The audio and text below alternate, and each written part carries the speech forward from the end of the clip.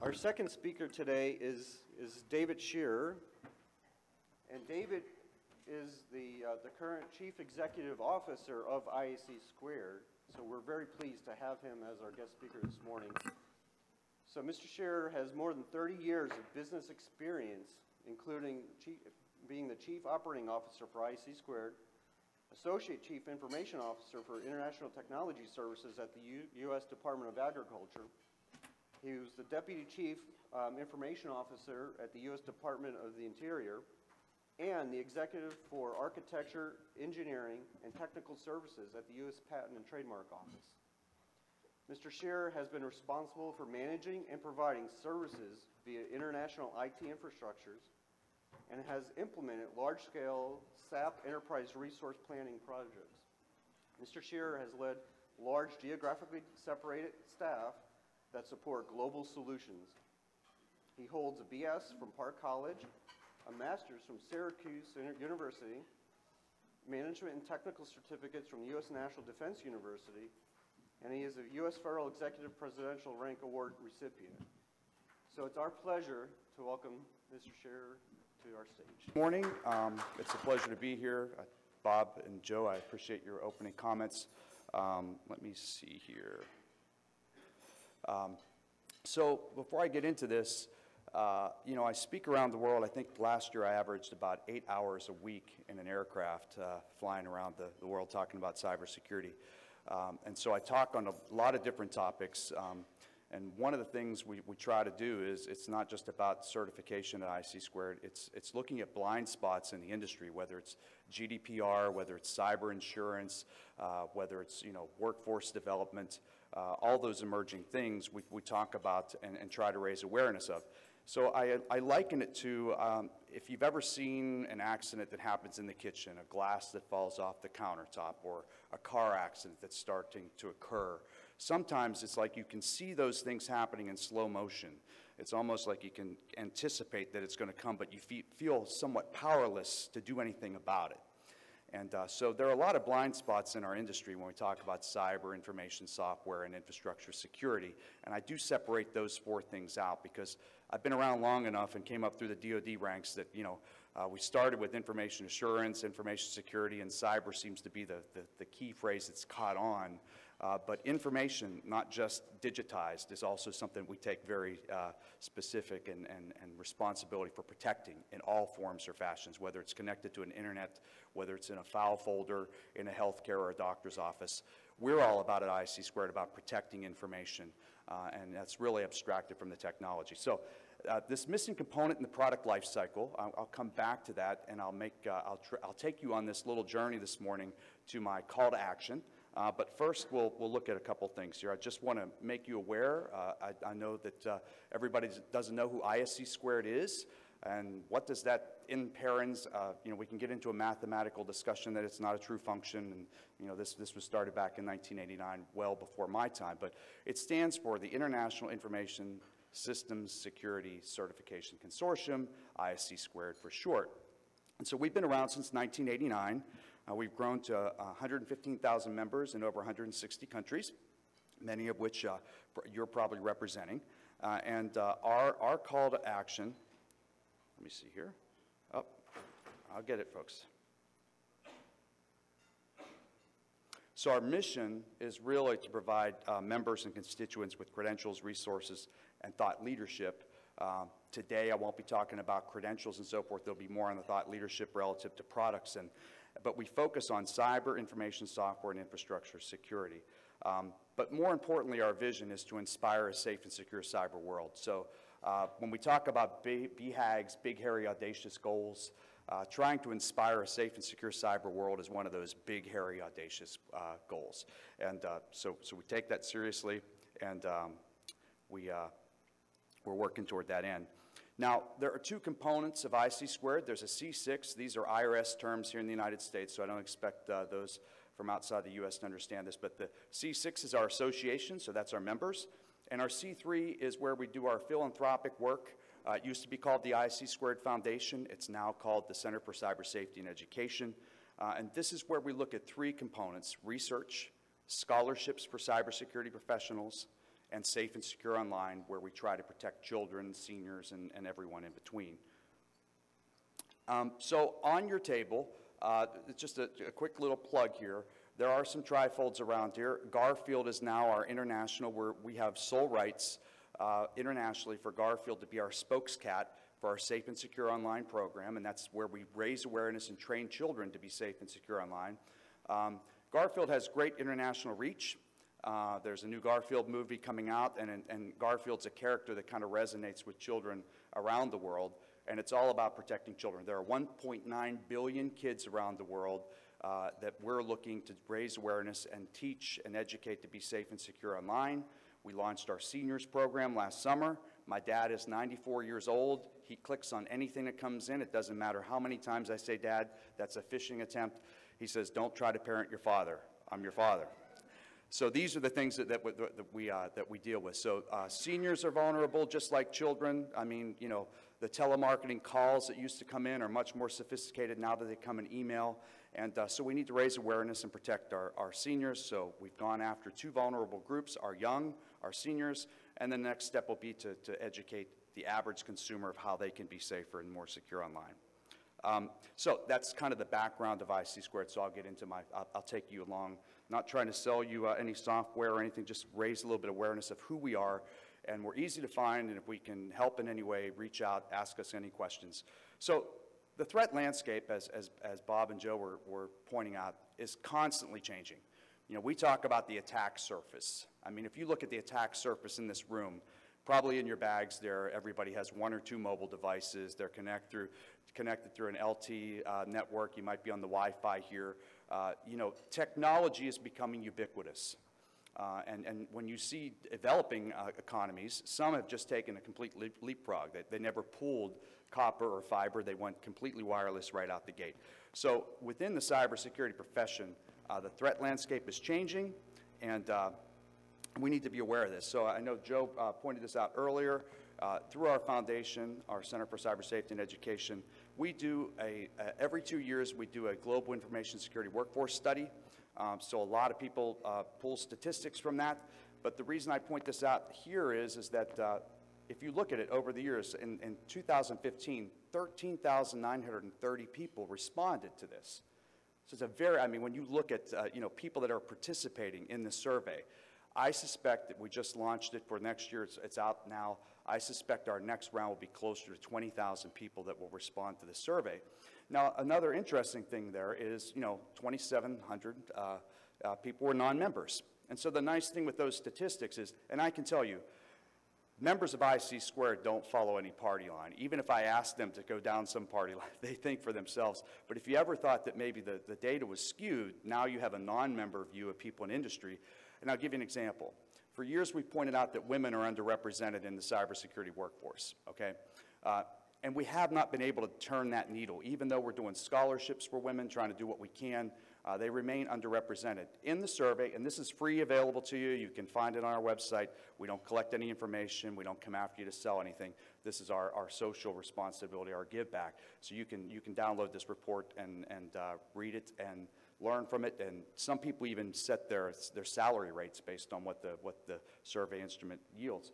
But, so 10% is the average global representation of women in the workforce. The survey said that between our members, it was roughly 11%, or it was 10%. With the non-members, it was 12%. So there was a 2 percentage point variation between our members and non-members. So you get to see those two things side by side to see what type of variation you have from our members versus non-members. I think that's helpful for people to give it credibility. Now, some of these were pointed out earlier. I don't think this was the exact same statistic, but these are when we look at cyber, this is what came out of it, application vulnerability. So for years, ISC Squared, and this will be a kind of a segue into my call to action, we've advocated for secure software. And what we mean by that is that, you know, when things are bottom line driven and time to market is paramount to industry, security sometimes is a secondary thought. And so for years we've been strong advocates that, because we look at our workforce, and when a leading vendor puts into general release something that's an alpha version of the software and expects our members in society to be their beta testers, sometimes they're alpha testers, at huge risk exposure of introducing that into what we believe to be a safe environment and reintroducing old vulnerabilities. We think that that is just a really bad thing, and as consumers, we should be expecting more of industry in delivering secure software. But nevertheless, these statistics kind of show you what came out of that survey as far as, and we have baselines so we can watch the ebb and flow of where things kind of rise to the top and what's happening within the industry. It allows us to look at the training. From our standpoint, it allows us to look at training and where we need to continue to develop our workforce. Industry looks at it maybe for tools, opportunities to generate solutions and so forth. So it's a win-win really for all parties. So let's look at the software lifecycle, and we're not going to get into agile or unified process. I'm just saying, just in general terms, the point I'm trying to make here is not what is the best lifecycle, because that'll be probably a lifelong debate. It continues to rage on, right? But I am encouraged that Bob's leading agile development. That's a direction we're going as a company as well, and I think it yields much better deliverables than grand design, grand delivery. You know, when I was in the Coast Guard, I was in the Coast Guard for 14 years, or worked with the Coast Guard for 14 years, and you know, we delivered cutters, we delivered embedded systems that we'll talk about a little bit here later. So security training, look at it at the top there. You know, how often do people in software development get security training? I can tell you, traveling the world, not very often. It's really more about let's get something to market, let's generate some revenue, and let's keep this train going. And then once it gets into general release and we deploy it in our infrastructures, we find out what those vulnerabilities are. So longtime advocates, we have a certification on secure software development. We actually have hands-on in how to write secure PHP, .NET, Java, those types of things. So we've a long time been advocating for that. But the world has changed, and ISC Squared can't just continue to talk about software, because now we see it virtually every engineering discipline, and this is where I'm going with my conversation today. So we look at the engineering process, we identify the problem, search and brainstorm, and we build. Okay, where in there, when we start to bring these broad disciplines of engineering together, is the discussion of security? It's not there. This is that slow train wreck. It's that slow accident that we as a society, a global digital society, we see the accident coming. We feel powerless to do anything about it, and we cannot take that position. We are not powerless to do something about it. In fact, people in this very room here today can advocate at your colleges and universities within your forums that we need to do better, and I'll explain. So we have a product life cycle, okay? So there's a market need. Sometimes that market need drives everything. There's a market need, I can make money, so let's get something to market. So we go into product design, and if you look at engineering, the way products are developed in operations and productions management, it's not unlike how we do software development, right? People go off and people are doing their vertical integrations. We come together to do string testing, then we come together to do integration testing, then we come together to do user acceptance testing. Well, if you want to know when you have a project that's off the rails, when requirements are coming in at user acceptance testing, that might be a lagging indicator that something's really hosed up, especially if there's security requirements coming in at integration testing. So product lifecycle is not much different. It's just that when engineers come together to put a product out that we consume, whether it's early responders, sometimes the military is a little bit different because they have a higher bar, but you know, consumable products, public transportation, those types of things, when they come together to do integration testing, no one's saying, mechanical engineer, did you meet this security requirement? Did you build security electrical? And so we'll get into some examples of things we've seen recently. Here we go. The Jeep. Now, we've all heard about this, right? They were able to take over control of this vehicle from miles and miles away. Now, it was just one vehicle. What if it would have been thousands of vehicles in rush hour traffic in Washington, D.C., or, you know, Los Angeles? Completely plausible, completely plausible. This is a consumer product, and what are we seeing now with cars? Third-party firewalls. Okay, what does that tell us? When you have to do a bolt-on third-party firewall to protect cars, why wasn't that designed in from the inception? Why wasn't that baked into the product from the very beginning? And we have, you know, refrigerators are doing, you know, denial of service attacks and broadcast storms requesting, I mean, this is this train wreck. This is this slow accident that we're seeing happen in all of these technologies. I have neighbors, they go, you know, I love to open up my garage door with my iPhone. I said, well, that's fantastic. I said, other people can probably do that too. What do you mean by that? You know, or I love these wireless IP cameras that I have throughout my house. I said, well, hopefully you don't have those in area, you know, well, I have it in the living room so I can make sure the dog's not getting on the sofa. Okay, is there any intimacy that ever happens in your living room? Because chances are, if it's a wireless IP device, if you can access it, other people can, you know.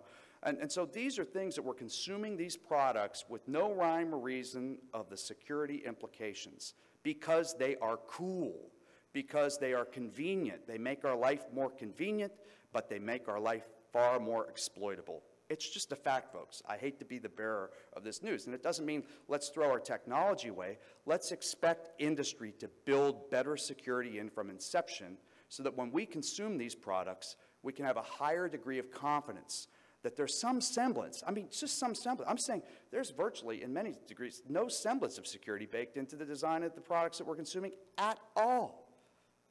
Look at the whole life cycle. You can trace it back. No discussion of security. So the Internet of Things, you know, it's kind of like, you know, when you lose your hair and you get grayer and you've been around long enough, and, you know, I'm around long enough to remember when the mainframes were there and the somewhat friendly people would come and you'd run your jobs, and then it went to decentralized computing, and now it's come back, and we call things this, and we have the cloud, and I said, oh, here we go, we're going into meteorology in information technology. But, you know, back in the telecoms days in the military, you had a cloud up there, and that was a public switch network, and that's where magic happened. You didn't care how packets were routed, it just happened in the cloud. Now we push the data center up there, we push virtualization up there, and this concept of a cloud means all kinds of cool things, okay? So it's a cloud. All right, I can get that. We'll call it cloud because that resonates with people. It's kind of cool. Stratus nimbus, cumulus nimbus, you know, it'll be dark tonight followed by scattered daylight throughout the morning. That's my forecast. But, you know, we have this meteorology thing. We use these kind of cool terms, and now we have the Internet of Things. We have the Internet of everything. But, folks, all this is embedded systems. Our armed forces were dealing with this 40 years ago. Missile defense systems, okay? Embedded systems mean that there's firmware, there's hardware, there's software, there's these things embedded in what we do. Now all we've done is push this into consumer products and public transportation. This is not something new. This is not some brand new thing that we need to prepare for or we're not prepared. We just need to be savvy about it, and we need to understand that now we have risk exposure in here, and we need to require people that aren't doing mil-spec type of contracting, that are doing consumable products, that they need to think about this. So smart cities. You know, I talk about this having spent a lot of time in APAC and Asia Pacific, where really, you know, when you look at South Korea and Songdo, a completely designed smart city from the ground up, you know, and you see these capabilities. This is all the rage now, right? You know, smart city, smart nation. Really kind of tough in the United States because when you have to reverse engineer smart cities into cities with crumbling infrastructure and you can't greenfield that, extremely challenging. We'll find a way, but it's going to be, it'll be messy. But in countries where they're starting from scratch and you can build these things from inception, you can build transportation systems and things that make people's lives better, you know, easier when you have a clear canvas, a greenfield operation. But you still need to think about security because all the convenience that comes into that makes all of these things exploitable. So when you look around this whole city cycle here, from energy, mobility, to buildings and homes, water, public services, imagine all the embedded technology. So I'll say there's embedded systems throughout that, whether it's critical infrastructure, industrial control systems, networks that are tying together, parking meters, voting systems, public transportation. All these things are connected, right? Because we all want to have real-time data. We want the convenience of things being connected. But with that comes vulnerability. That doesn't mean we stop. It means we're smart. It means that we use engineering. If you can't draw it, engineering, when I was, you know, engineering, if we can't draw it, we can't build it, right? We should at least have some semblance of looking at how these things connect together, the layered defenses that we can have on those things, because people's lives, I believe, we haven't seen it yet, heaven forbid, but you can, it's that accident that's, you know, you just see it coming. You know, we have an aged critical infrastructure in the United States. Our electrical grid is 95% owned by private industry, just for an example. I don't know, many U.S. citizens don't even realize that. They think the U.S. government owns the grid, the power grid. No, they don't. 95% of it's owned by private industry. So how does the government encourage them to upgrade and invest? So there are lots of challenges that we have. So the mantra, security must be built in upfront, not bolted on after. You know, we've talked about this in software for years, right? The bolting on after is it's never going to be as, when we talk about project management, we say that requirements come in further down the life cycle. It's always more expensive and it's always less effective. So, you know, looking at security being built in from the very beginning. And so what I tell folks, you know, in the United States, we have this 5-star crash rating. And people, I would say, you can, some might disagree with me, parents, concerned adults, we buy vehicles. If our kids and people we care about are going to be in the, we actually consider this. Is it a safe vehicle? Do we think that if there's an accident, heaven forbid, that they have a higher assurance of safety based on these crash tests?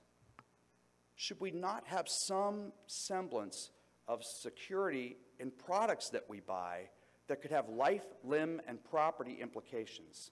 Of course we should. How we get there is through conversations of me at least seeing this with you today, talking to laboratories and raising awareness within our government of things we need to do. And so, you know, that is part of my burning platform for you today. So the call to action. Colleges and universities must incorporate security into all engineering disciplines, right? I mean, we need at least a cybersecurity, security 101 in every engineering course on the planet. Engineers, I mean, just look across the products we make. Mechanical engineering's there, electrical engineering's there, software engineering's there, chemical engineering's there, and I'm probably missing some others. Chemical engineering's there, and the plastics and the semiconductor and all these things that we're developing to put these products out. But those folks are designing these things in verticals. Stovepiped. How many times do we talk about killing the stovepipes, right? I'll be retired and maybe drinking Tanqueray and tonic somewhere on a nice beach, hopefully, and they'll still be talking about, we got to get rid of these stovepipes. We have stovepipes within our engineering disciplines, and as educators and people that influence educators, we have an international academic program where we work with universities around the world to co-create content for cybersecurity, to partner with them to raise awareness on cybersecurity. Cybersecurity is no longer just software and networks. Cybersecurity is embedded in every engineering discipline we have on the planet. We need to recognize it. We need to do something about it. We need to do more than talking about it. It needs to be more than this accident we see coming that we feel powerless to do anything about. For those already in the workforce, so, you know, we have folks in the workforce, and, you know, some of those folks may not go back for further education. You know, we try to encourage people to be committed to lifelong learning and education. That's not always the case, and so we have lots and lots of folks that are already in the workforce. What do we do to raise awareness with those in the workforce that they need to understand? Maybe it's on-the-job training, maybe corporations need to build out their own type of in-house training to raise awareness so these engineers understand that when they're starting to build and design these types of products, it can't be in a stovepipe, that at the inception, when there's doing a scope baseline of some product that you're going to develop, that the engineers come together and somebody raises a hand and says, so, what are the cybersecurity implications? What are the data privacy implications? Are there any data sovereignty issues? Are there, you know, there's a whole range of things that come together in the products that we design. We also have supply chain, right? And we've been long-time advocates of saying, look, supply chain is a major, major vulnerability for us. You need to understand the components that are going into the products that we make. We need to understand, you know, some semblance of security built into that there aren't backdoors built into these components. I know that the U.S. government and DOD have certain constraints on supply chain issues to ensure, to offer some assurances. Is that enough? I don't know. But in private industry, it's really can be the wild, wild west. You're buying products with chips and semiconductor and things from you don't know where, and these things provide access maybe to your home, maybe to your vehicle, maybe to your phone. And so, you know, we need to be conscious of the supply chain. So our research shows that between 2015 and 2020, we see a delta of about 1.5 million qualified cybersecurity professionals. It's a little off topic of the engineering integration. So that's just pure cyber. I would say that we have vulnerability because we have engineers out there that are higher numbers than this that are developing products. And this is just looking at the landscape as we look at it today. We are creating vulnerabilities every single day in the products that are rolling off of the car lots, the assembly lines, coming out of manufacturing and operations and productions management. And it's daunting. I mean, when you're a CEO of an organization that says we want to inspire a safe and secure cyber world, you know, I feel like I have one of those little camping shovels, you know, and there's the Rocky Mountains are over there, and they say we need to move them about 2 miles east. And, you know, I'm kind of just digging away at that, trying to go, I'm going to do yeoman's work at it. And that's kind of the uphill battle that we're faced. But we are consumers. We're involved in education. We can raise awareness, and we can call to action folks to do something about these types of things. So we are ISC Squared. You know, we're here to inspire a safe and secure cyber world. We do that in a number of ways through certifications. We have an array of certifications in healthcare, cyber forensics, you know, secure software lifecycle. Our CISSP is probably our most popular certification. In fact, often I'm introduced as the CEO of the CISSP. No, we're the company behind the CISSP, so we've got a lot of folks around the world that carry that credential with pride. And so I unfortunately can't stay for the Q&A section, but they've afforded me the opportunity to entertain some questions. So it could be anything relative to this. It can be from GDPR. It can be from anything related to cybersecurity. I'd be happy to try to field any questions if there's any interest. Yes, sir.